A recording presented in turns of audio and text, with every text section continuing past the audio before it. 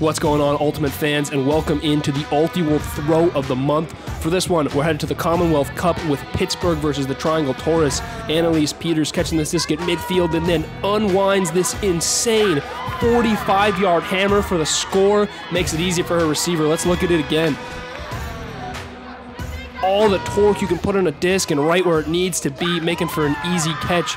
Not going to find a lot of players in the college division with enough power and precision to make this throw work. One of the many reasons that Annelise Peters was an Ulti-World second-team All-American this year. Grad transfer out of Ohio State, helping lead Danger on their way to the Commonwealth Cup final.